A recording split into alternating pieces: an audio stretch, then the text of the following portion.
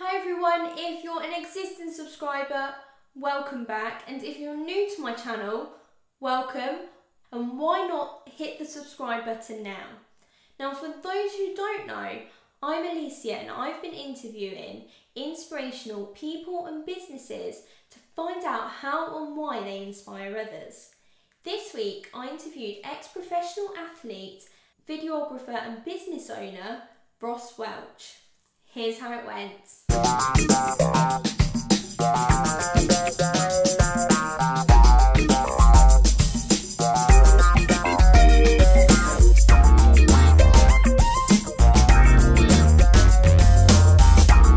Hello and welcome to the channel.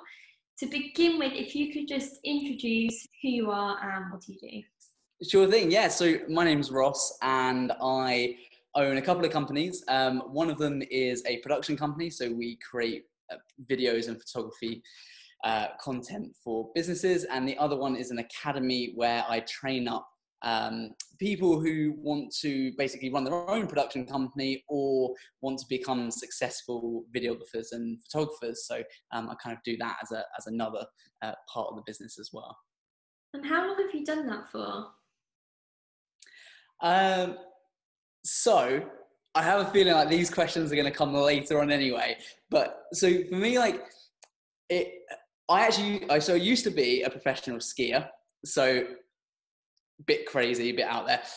Not so much always been kind of this side of the camera or business minded or anything like that. So I actually used to ski a lot and travel around and used to compete all over the world. I was very fortunate to do that, but I did freestyle skiing. So that's when you go off the jumps. You might have seen the snowboarders do a similar thing in the Olympics and all of that stuff. So obviously it's inherently dangerous. And after being in hospital quite a few times, I think we counted it up the other day during a quiz that we did with some friends. And I've been in hospital like just over 13 times for like serious injuries. So yeah. So I don't know if that means that I was just unlucky or if I wasn't actually very good. So yeah, that's kind of makes things a bit different. So anyway, after I had my final two serious injuries, I ended up just thinking, what else could I do? And I was always passionate about making edits and things like that and filming friends and stuff, but it was very much just a hobby. But we're not getting paid like football players, right? So you can't retire or anything like that. There needed to be something else. So I kind of fell into filmmaking a little bit, but very quickly, when I decided I want to do something, I give it all my heart and I put 100% effort into it. And that's exactly what I did with the business. And then within a couple of years, it literally went from like starting out to employing people, to having like really reputable clients, traveling over the world, filming with them. And then we've recently just purchased a studio, which I'm in at the moment. And we've just finished the development of that. And we just kind of continue kind of expanding. And as quickly as I've kind of mentioned all that, it feels like that's as quickly as it's all happened as well. It's just been insanely crazy. Which is good. I mean, it's good that the business is growing. And how did you get into skiing? Obviously, we live in a place with no snow. It's not something what you hear a lot of people do. So how did you get into it? Yeah, you're right. Like obviously pretty much no snow, and the snow that we get obviously in the UK, for anyone that's ever been skiing, will know it's not the same anyway. So not that we have mountains to ski down regardless. So I actually used to work at the Hemel Hempstead dry slope, just as like a Saturday boy, just going and helping out and things like that, when I was at school. And then when it turned into a snow dome, so it's now the snow centre in Hemel Hempstead, that's when I started to become, I'm going to say good, I'm going to be quite modest about this. I started to become the case of like copying tricks that they were doing, because freestyle skiing wasn't really a thing, certainly not down in the south. And then I went away I went away on a holiday, obviously with family and things like that, normally once a year. But after I started to get noticed by brands, so for instance Atomic Skis, who are obviously a major global ski manufacturer, they sponsored me not long after the snow centre opening, And then from there, again, it just kind of seemed to snowball. So I went and did international competitions, the British Snow Tour and various other competitions like that, and had kind of like varied results. Like I was never the best skier by any means, like whatsoever. But I very quickly understood that if businesses are paying you, or they're at least when you start out, they're giving you loads of free product, there needs to be some kind of return on that investment. So where I kind of found a little niche was more so just providing them with social media coverage and teaming up with media partners. So leveraging my other sponsors. So Extreme Sports were a huge sponsor of mine. Obviously they had a TV channel and they've got millions of followers. So I would kind of leverage them against each other. So I didn't need to be focused on competitions and doing competition results to earn a living out of skiing. You know, I was actually able to like kind of understand what the businesses want. And I saw a lot of friends who are like far more talented than I ever was, but like really struggling to make ends meet. And I think it's just because they didn't really understand like the business element of it. And it's not until now where like I kind of sit here having a chat to you and I kind of really think about like how all of that has shaped the business that I have here. And like even down to like things like everything's negotiable, we can swap our services for other things, or you know what it is, whatever it is to help grow the business. So it kind of fell into it through just working at the snow centre, and again it just kind of like picked up pretty quickly, along with all the injuries as well. Now, I think one of the important things you mentioned there was, even though you were a professional skier, it's important to kind of have that business mentality. Otherwise, you probably wouldn't have got to like where you were. You probably wouldn't have been a professional. Do you agree with that? Yeah, completely. Yeah, absolutely. I think talent does only take you so far. Like if you don't have the right work ethic, if you don't have the right mindset, like it depends on you. And I teach this to people in the academy as well. It's, I can give you all the tools to be successful. Like that's not a problem. The problem always lies with, what are you going to do about it personally? Like, do you want it enough? And a thing I think that everyone can relate to is quite simply going to the gym and getting fit. Like there's so many people that will just be like, kind of moan about the fact, I really want to get fit. I really want to do this. I really want to do that. And they're clearly not happy because they're moaning about it, but yet they won't take the first steps to actually do anything about it. I know I've answered that in a very roundabout way. I've kind of like, I always go off on tangents. But yeah, I do think like having an understanding of how business works really helped as an athlete. But I think, there needs to be an element of talent, but more importantly, like if you're willing to learn whatever it is that you want to do in life, like if you're willing to learn the basics and foundations and grow as a person with that knowledge, then I just think the chances of not succeeding are far lower, for sure. I guess it's an element of talent, fun, and business. It's almost made up of like three sort of things as such. How many hours would you say you used to put in training, trying to get brands? Good question. Very good question. I honestly don't know. A lot. I mean, a lot of hours. So we would, to give it kind of some perspective. Now the business is called Perspective. Okay. Every time I say that word, it's always like, oh, great, coin the term. But to give that some depth, I think we would go away for normally about between 4 and 6 months of a year, and we would live in the mountains in either Austria, Switzerland, France, wherever it is, America, and we would follow the competitions around there. So for about 6 months of the year, we would be not in the UK, and then we would come back and then spend over summer either in the UK, or on a couple of occasions we would travel down to New Zealand for like 4 months or so. And then the cycle kind of continues. So you're really just going from winter to winter.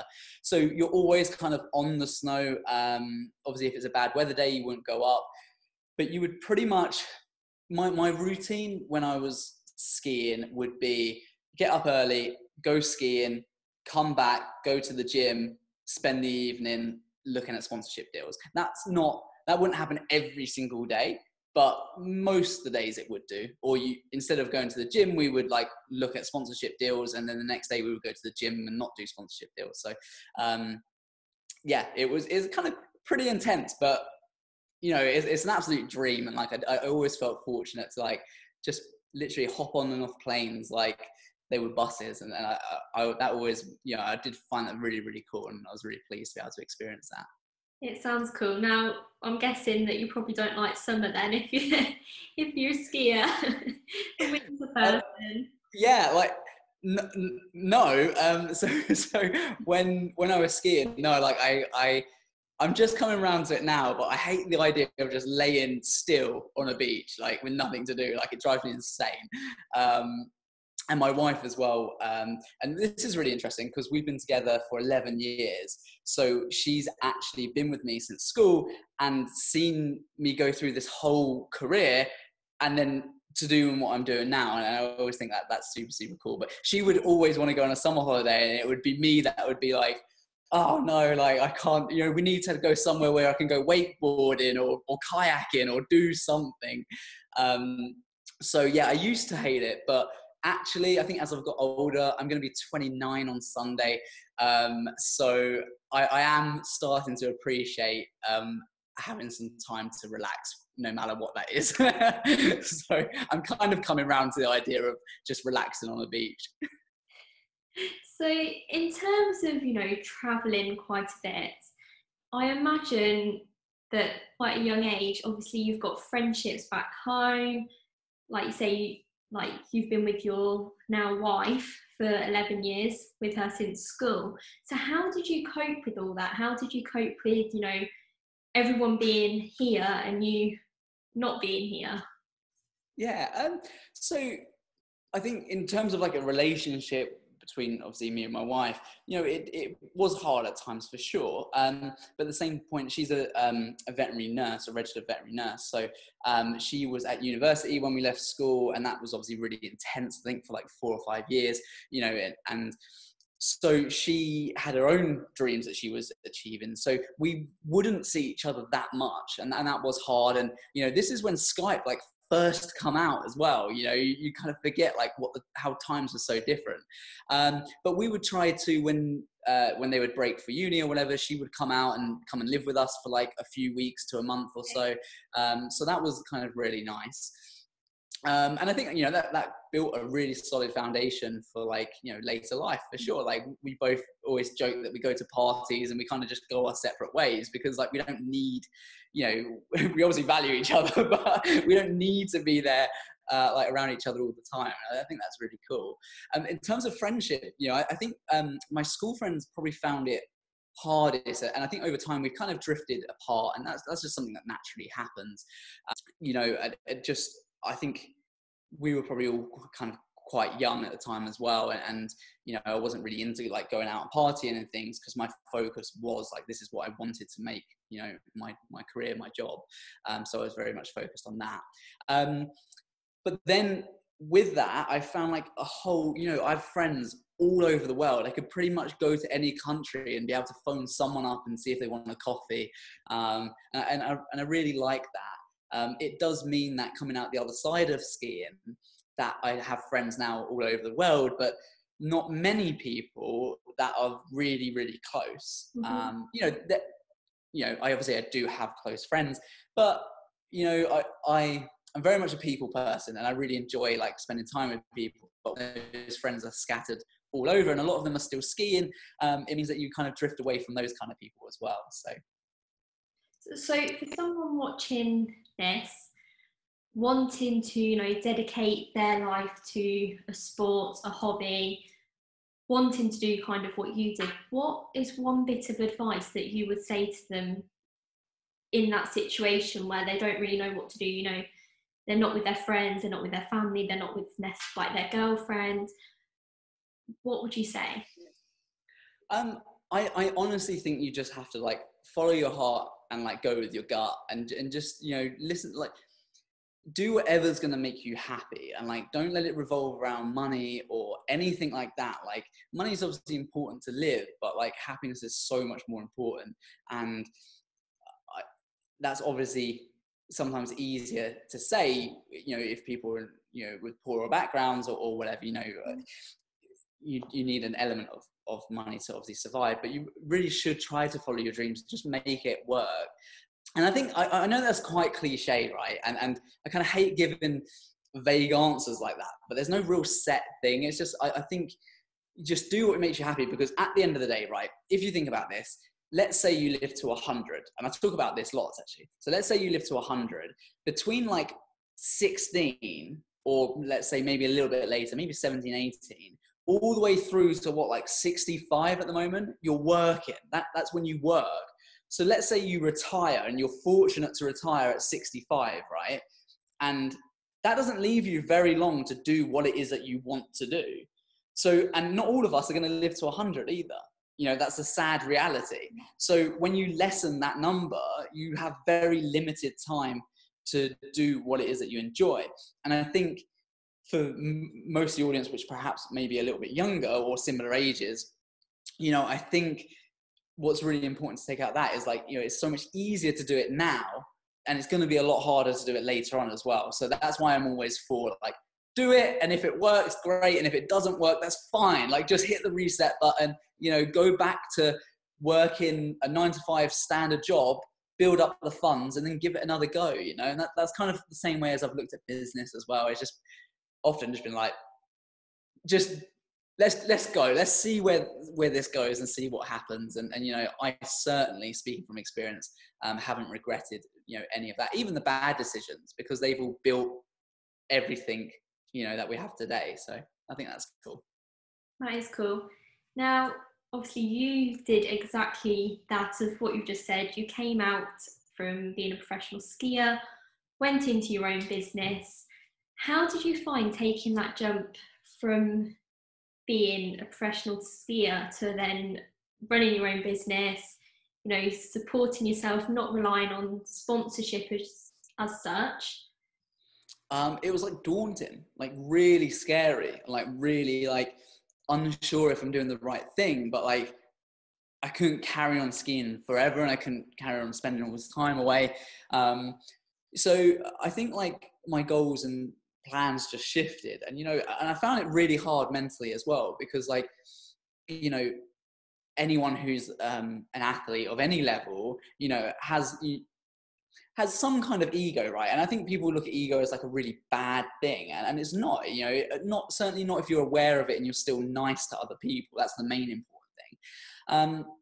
But I think, like, you know, being a sponsored athlete has a really nice ring to it. You know, like, not many people in the world can say that at any level, and let alone do it for your job for, like, you know, periods of time. So that was kind of quite hard to break away from it. And I did juggle the two for a little while. As I was filming, I released a couple of ski films that we got sponsorship for through that. So I kind of did fall in and out of it, and like kind of juggled the two. But then it did come to a point where it's like, look, you know, you have to make that decision at one point. And most of the students that I teach are people who are in that same position of, look, I do some filmmaking and I really enjoy it, but I just can't go from working my full-time job to then making this my full-time job. Like, how do I do it? And that's the most exciting point, because that's the point where you build all the foundations for a successful business, and you can structure like, oh, I'm not going to work at my full-time job anymore. It means that you can actually, your full-time job is actually holding you back from your other business growing. And when it gets to that point, it's a weird thing, because you genuinely feel like you're being pulled. You felt like you're being held back by your full-time job from what you want to do. And that's a good feeling, because when you feel like your job is holding you back from your, you know, your new business, that's the point where you want to cut the ties and just go, because you've obviously got some momentum, kind of like a slingshot, I guess. So you did mention briefly, you know, you had some like kind of mental challenges, let's call them. What would you mind me asking what they were and how exactly you overcame them as well? Yeah, sure. I think, well, I think the main thing was being around, like, you know, kind of not knowing what if you're making the right decision. I think it always kind of comes around that point of like you're just being unsure of what the future holds. You know, and that's why most people stick to their kind of 9 to 5, even boring jobs that they hate. Like, how many people do you talk to that hate their job and yet they're still doing it? You know, and it's like, it's because it's all they've ever known, and sometimes people find real security in that, and then like they don't allow themselves to grow like kind of away from that because it's all that they've known. So it's breaking that mold is actually like quite a hard thing to do. I think in terms of like mentally, I think I kind of touched on it with I guess, you know, going away and doing what you want. Like when I was a skier, you know, it was literally just like I could wake up every day and literally do what I wanted. If I didn't want to go skiing, I didn't have to. Like there was no one telling me these things as such, like, you know, within reason.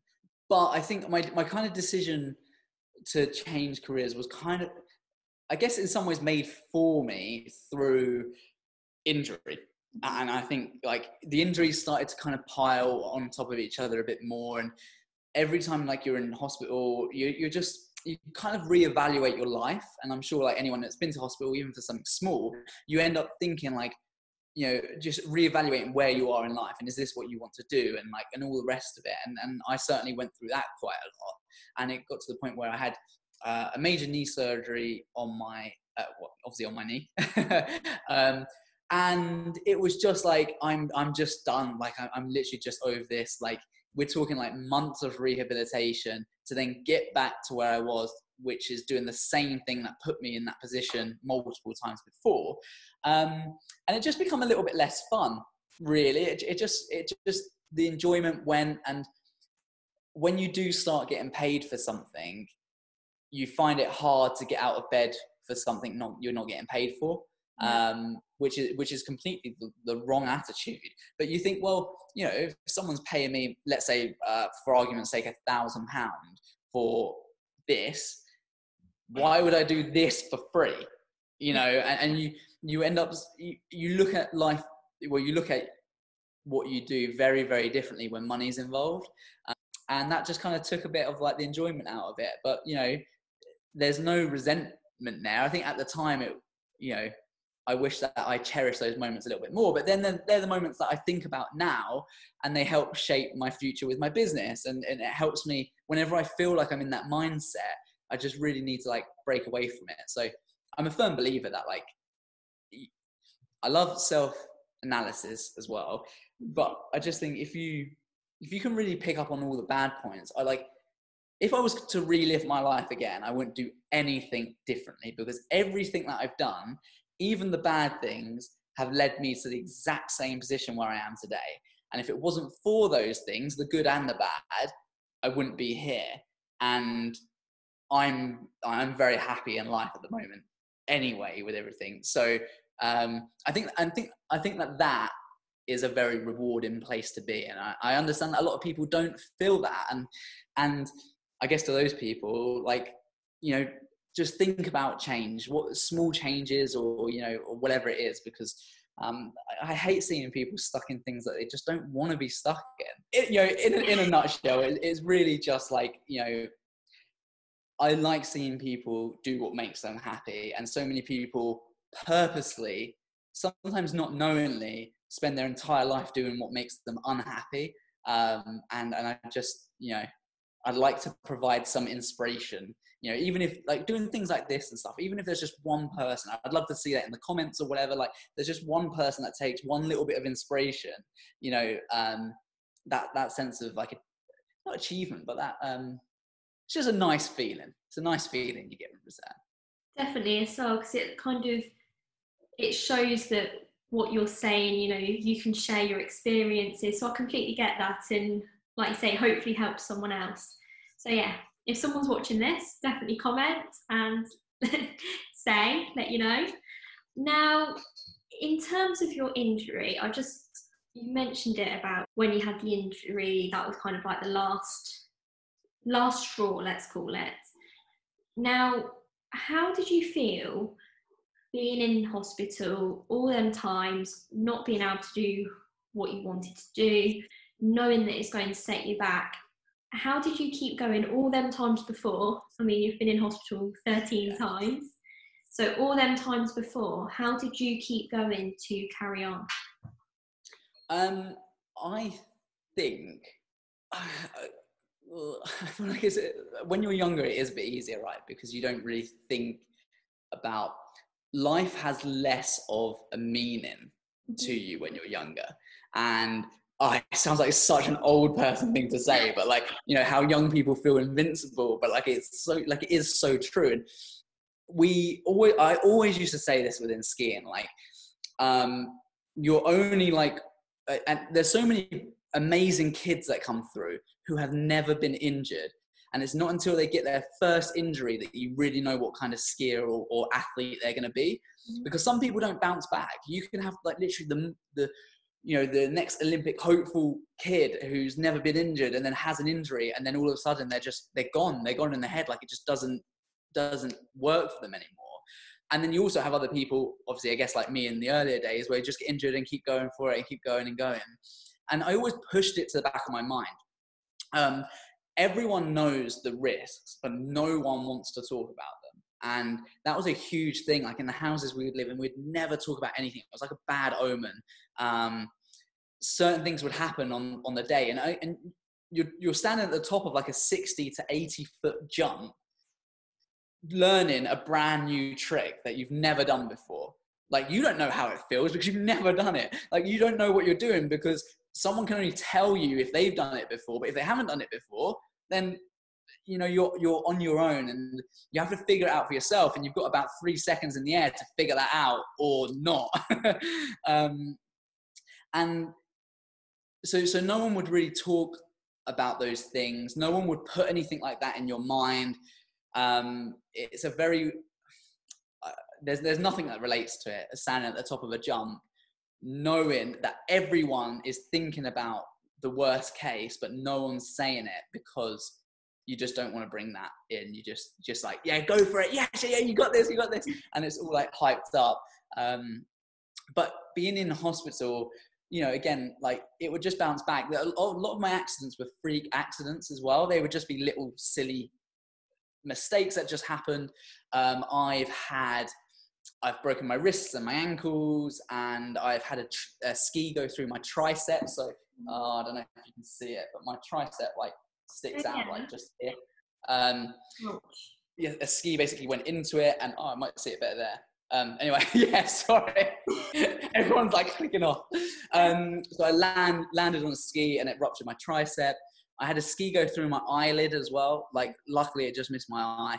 It just went through my eyelid. I've been in hospital with neck injuries, and then I've ruptured all the ligaments in my knee pretty much twice as well.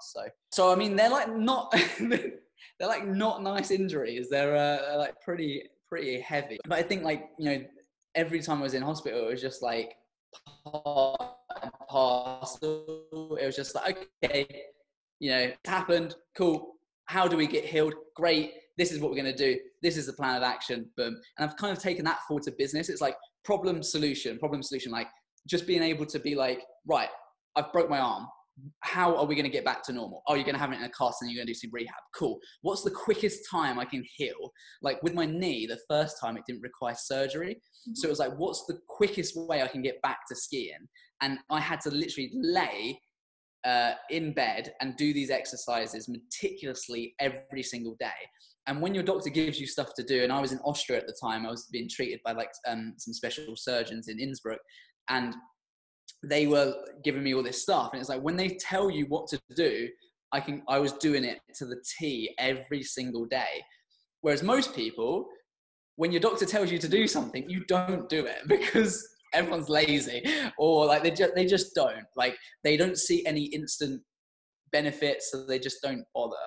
And as a result of that, within like 9 weeks, I was gone from not being able to walk properly to being able to just about ski on the snow, just like very gradually.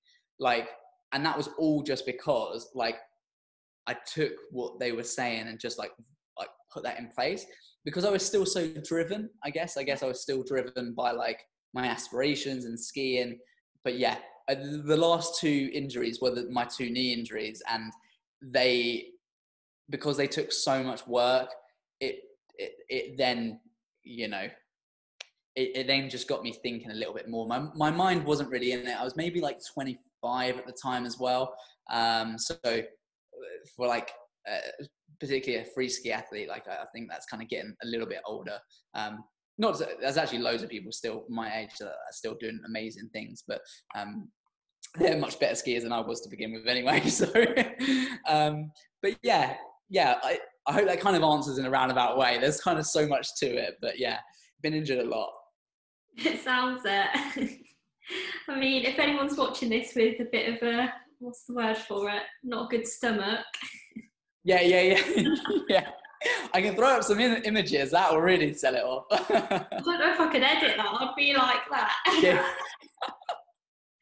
When the ski went through my eyelid, we had a photographer with us, and he got some like amazing shots, because obviously I couldn't see it, but it was horrendous. It was like, yeah. Like you're talking again, about like, ski going through your eye, and you're like, amazing shots. Yeah, insane. But like, I think, oh gosh, like there's been a lot of times in my life where fortunately things have gone wrong, but they've been on the good side of wrong. Like it could have gone really bad. So there we go.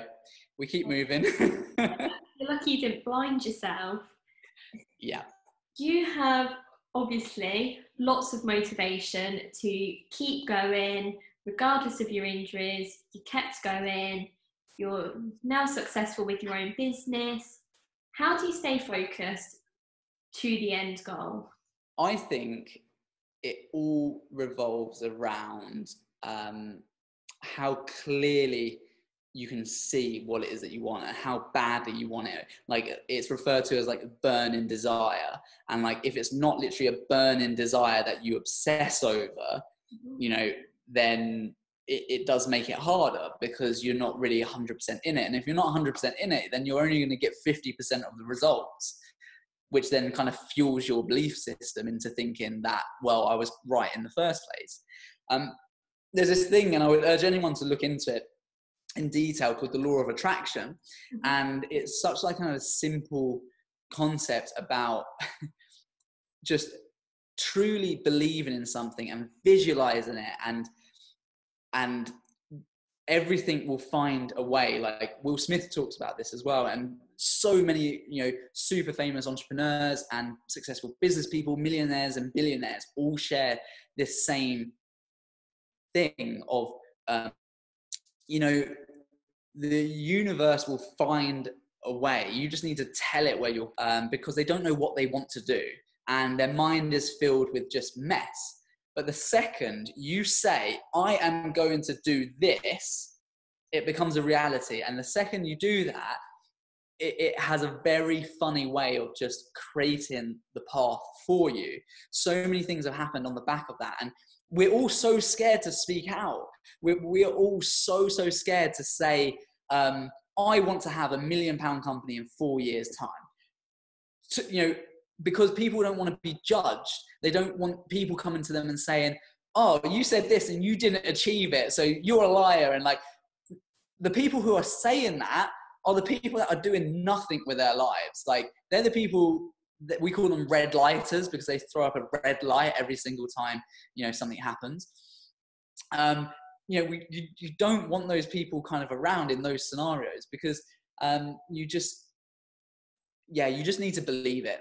You need to believe it. You need to follow your dreams. And, you know, I'm talking from complete experience here as well. Like, I wouldn't be saying it if it didn't work for me, or I didn't believe it, or anything like that, you know. But I've visualized this entire place through mood boards. You know, we have a studio, it's on 2 tiers.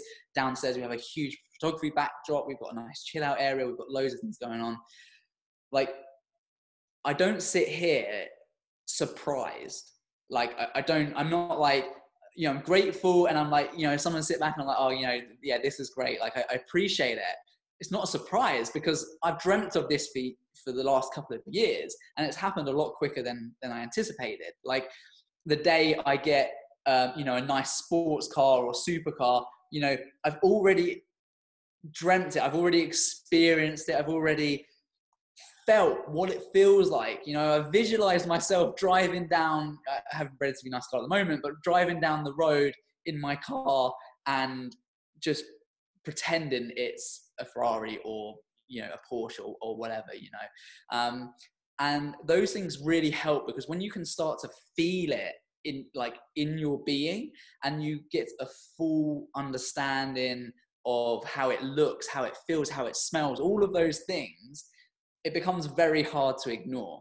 So yeah, like anyone, I have days where I'm not productive, and you know, there's little things I do to try and help my day along. So I'll have a cold shower, and I mean like freezing cold showers to like instantly wake up my nervous system. When cold water hits you, it helps you breathe differently.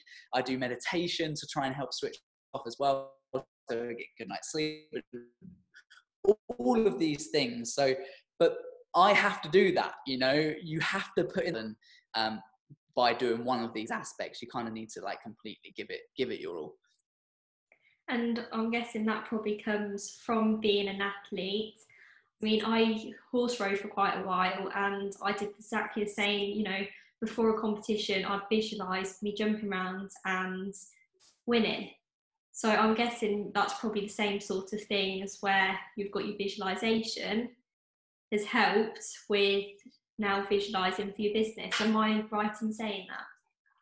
Yeah, 100%. And I think, you know, there's so much to be learned from athletes. Like, I'm fortunate that I've obviously experienced it myself, but it's certainly all of my teachings have come from that. And it's not until I've left that industry that I've really, it's really highlighted what I did actually learn as an athlete, and that kind of, you know, difference in mindset.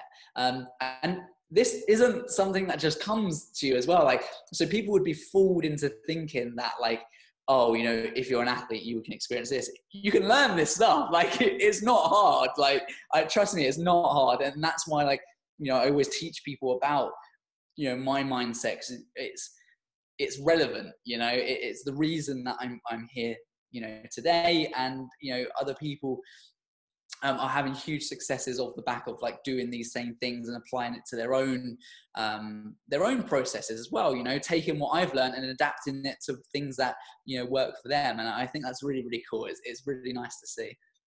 Fantastic. Brilliant bit of advice for people watching this as well. Now, finally, I have 10 very quick questions for you. Cool. Ready? Okay. Are you ready? I feel I need to sit forward in my chair for this. I feel like, right, okay, it's going to be intense. Okay. It's not that bad. Would you ever snowboard? Yeah, I do. I can. Okay. Barbecue sauce or ketchup? Barbecue sauce. One skill you think you must have as a videographer? Oh, ambition. Really. Good one. Worst skiing accident you've ever had? Oh my god, it's torn between so many. I know these are meant to be quick, but they're all so bad in their own way. I think I'm gonna have to say my eyelid.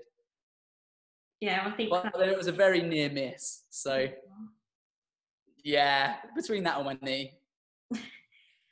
Sweet or salted popcorn? Oh, sweet. One unpopular opinion? Oh, I don't know.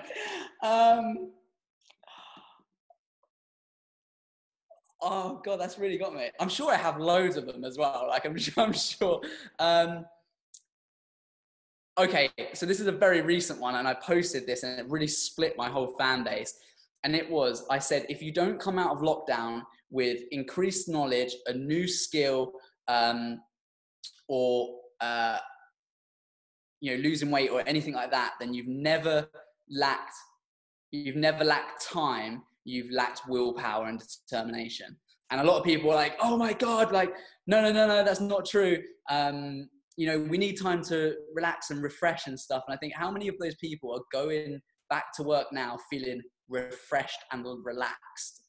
You know, they're never going to get this opportunity again. So I think, you know, take this time and use it wisely, you know, expand your knowledge. If it's something that relaxes you, then just learn about yourself. Very good. Your scariest moment that you've ever had? Oh, I don't know. Most of my injuries haven't been that scary. I almost broke my neck. Well, I fractured like a little vertebrae thing in my neck. That was pretty scary. But yeah, it'll be between that or like, there's so many different types of scary. Like one that pops into my head was, I was driving a car for a car shoot. It was a really nice car. And we just took the corner a little bit quick down a mountain road, and it got pretty hairy pretty quick. But but everyone was fine. So it's kind of like, well, it just creates excitement. It's only scary if something bad happens, I think. I'm probably more scared of the dark. Your favourite takeaway food? I think it's a Thai. I really like a Thai. Really? Yeah, like a Massaman curry. It's really good. Favourite chocolates? So it will be this, I think it might be Nomo. It's a vegan chocolate bar. Okay. It's cause animals and stuff, so yeah. Oh, never heard of it. Might have to have a look. And final question is, if you had to pick one or the other, what would you choose? Skiing or videography? Oh my gosh.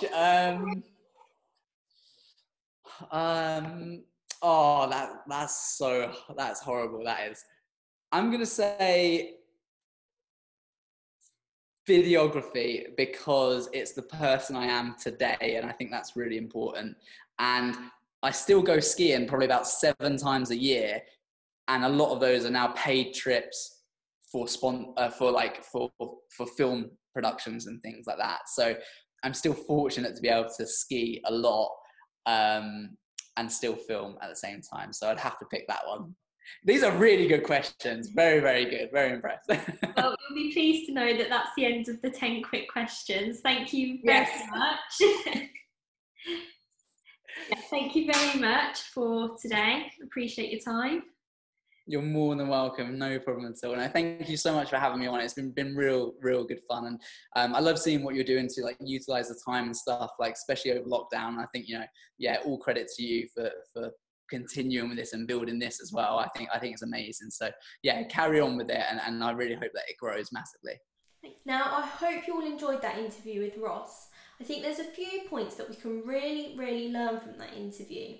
The first point I'd like to talk about is doing something that makes you happy, not necessarily for the money. Because if you do something what makes you happy, you'll be putting more effort in to get a successful outcome. And as we heard Ross talk about, you work for a lot of your life. So happiness is key.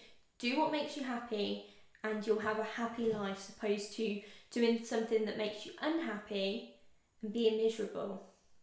And that is so important for us all to remember. The next point I'd like to talk about is about having that burning desire to do something that you enjoy. If you have that burning desire, you will put in 100%, 110% maybe. Whereas if you don't, you'll probably only put in 50. You won't be visualising the outcome. You won't be putting in as much planning. So you probably won't get to where you want to be. And that is so important for us all to remember. Now you can follow Ross at the links here. If you have someone that inspires you, comment below. I'm always so interested to find out who others find inspirational.